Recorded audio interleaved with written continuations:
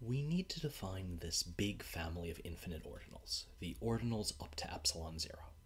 That means we need to say what these ordinals are. We'll actually be able to write down a name for each of these ordinals. We also need a way to compare ordinals. The ordinals are supposed to be ordered, so we need to know when one ordinal is less than another. It turns out we can get all the ordinals we want using just two operations.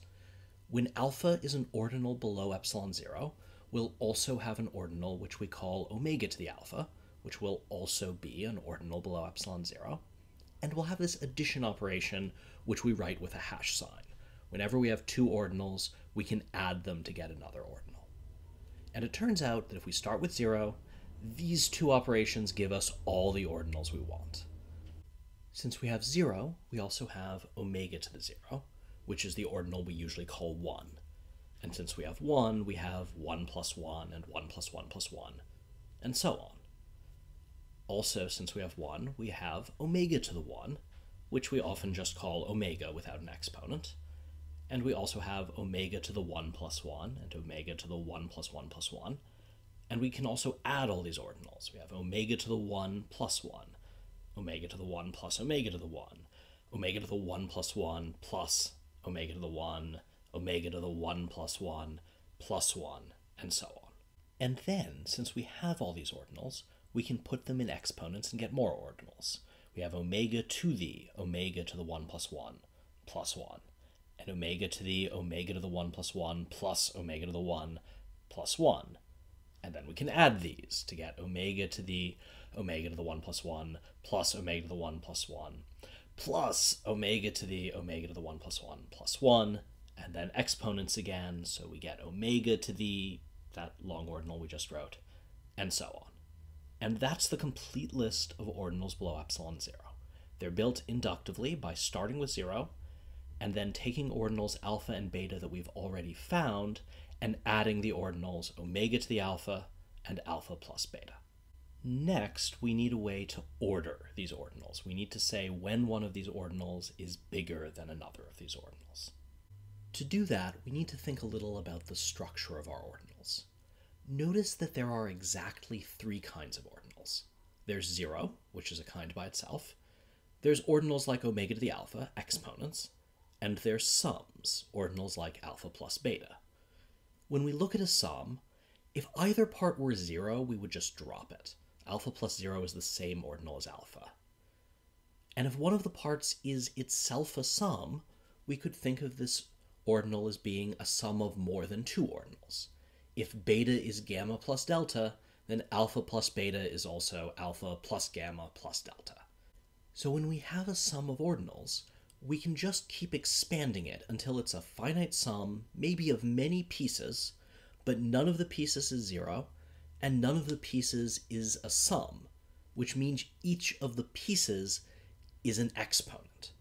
So every sum has the form omega to the alpha 1 plus omega to the alpha 2 plus dot dot dot plus omega to the alpha k. If we think of exponents as being the case where k equals 1, we can say that every ordinal is either 0, or it has the form omega to the alpha 1 plus omega to the alpha 2 plus dot dot dot plus omega to the alpha k. When k equals 1, we're talking about an exponent.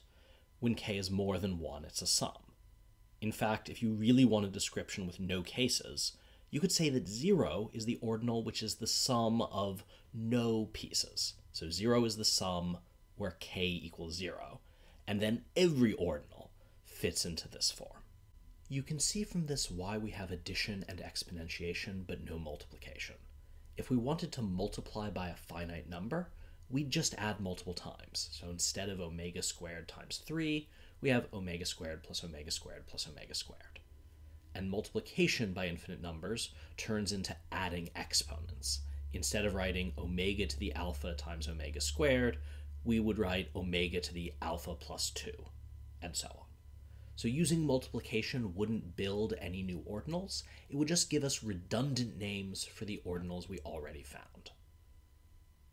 So how do we compare ordinals?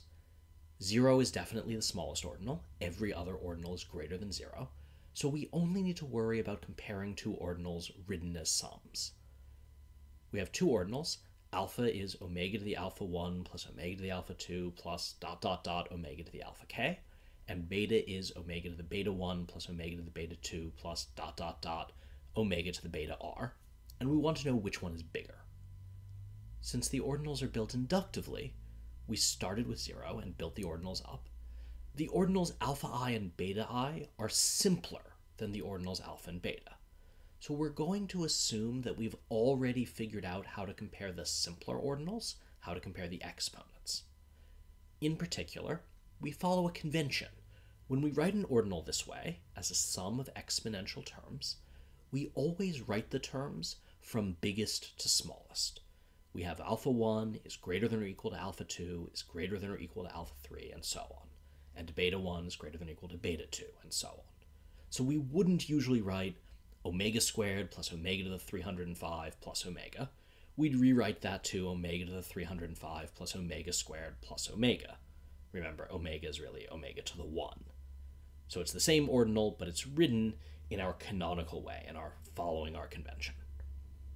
We need to say greater than or equal in this convention because we do allow repeated terms. 2, which is 1 plus 1, is a valid ordinal. It's really omega to the 0 plus omega to the 0, and that's fine because 0 is greater than or equal to 0. And the way we compare these ordinals is that we start by looking at the first exponent, the largest exponent. So if alpha 1 is bigger than beta 1, then alpha is bigger than beta. And if beta 1 is bigger than alpha 1, then beta is bigger. For example, omega to the omega plus omega to the 1 is larger than omega to the 305 plus omega to the 305 plus omega to the 304 plus omega to the 304 plus 2. As soon as we see that omega is bigger than 305, we know that omega to the omega plus omega to the 1 is the larger ordinal.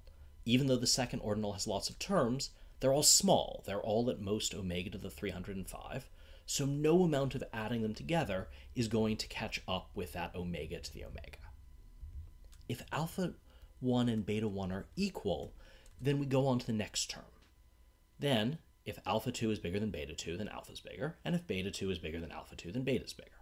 For example, if we compare omega to the omega plus omega to the 15 plus omega to the 15 with omega to the omega plus omega to the 16, the second ordinal, omega to the omega plus omega to the 16, is the bigger one.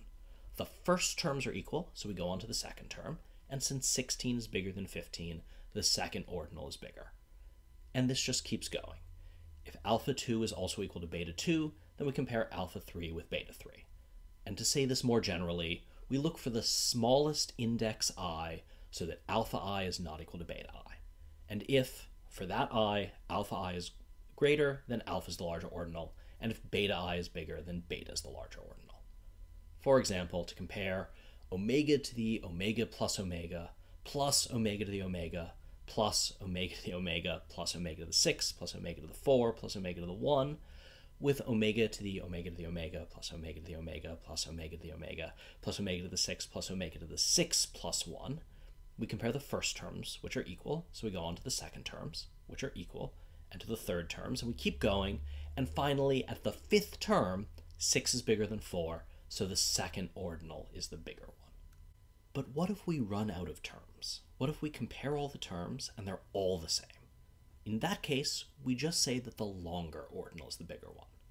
For instance, if we compare omega to the omega plus omega cubed plus 1 with omega to the omega plus omega cubed, we see that the first terms are equal, so we go to the second term. The second terms are equal, and then one of the ordinals has run out. It doesn't have a third term, so the longer ordinal is the bigger one. And that is what we expect, because the longer sum is literally the shorter sum plus additional stuff, so of course it's bigger than the shorter one. So to say that formally, when we compare two ordinals, we look for the smallest I, such that alpha I is not equal to beta I, and of course I has to be less than both k and r in order for us to be able to talk about alpha I and beta I. If there's no such I, that means alpha I is equal to beta I for every I up to the smaller of k and r, and in that case, if k is bigger than r, then alpha is bigger, and if r is bigger than k, then beta is bigger. And of course, if also k is equal to r, then these are the same ordinal. They're identical lists of terms, so they're equal. And that is, more or less, a definition. It's written down in a slightly more formal way in the companion notes, but this is everything we need to write down the ordinals we care about.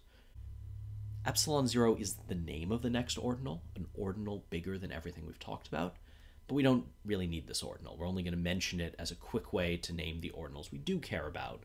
We'll just say the ordinal's less than epsilon 0. The main thing we promised, the whole point of this, is that the ordinals are supposed to be well-founded. In the next video, we'll actually prove that.